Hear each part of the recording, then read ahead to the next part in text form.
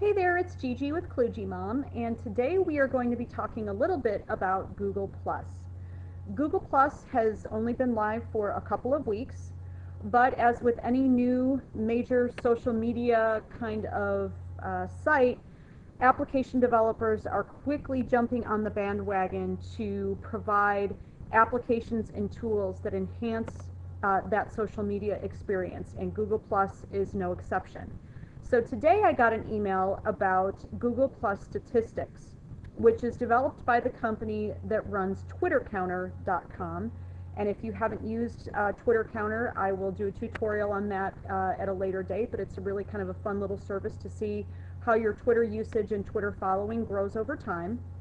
And so now they're going to be doing the same thing with Google Plus. And so if you are brand new to Google Plus, which most of us are, this is a great tool to kind of log in quickly now and be able to track your growth of your Google Plus profile over time.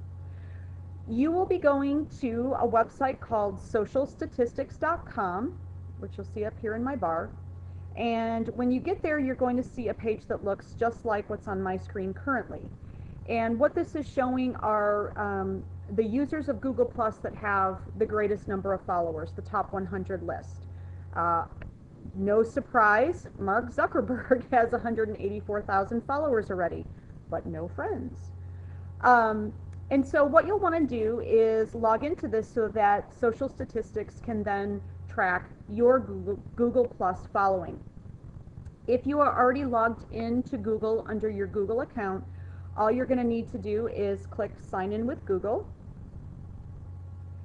And they've now logged me in because I was already logged into my Gmail account. So what this is telling me is Gigi Ross is in the list with 43 followers. And now I can go and look at my historical statistics right here. And this is going to show me, since the day I signed up, how many new followers I've gained over time. Now obviously I've only been a member for about a week, and so this graph isn't telling me a whole bunch of good things right now, but at some point it will.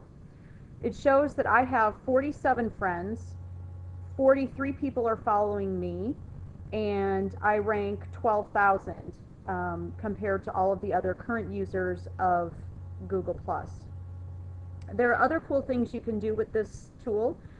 You can build a widget to put into your blog to show how your Google Plus following is growing and promote it, which is kind of cool. You can tweet about how big your following is.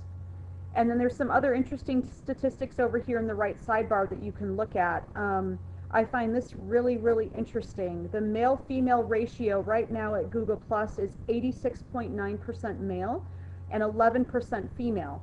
I'm guessing the entire population of female users of Google Plus are probably mom bloggers, because I'm not sure that a non-mom blogger really cares about Google Plus at this point.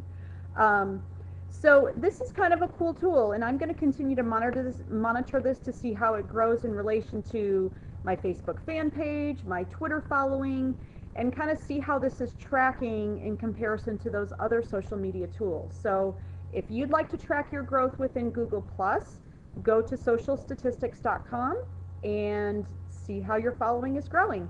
Thanks for watching.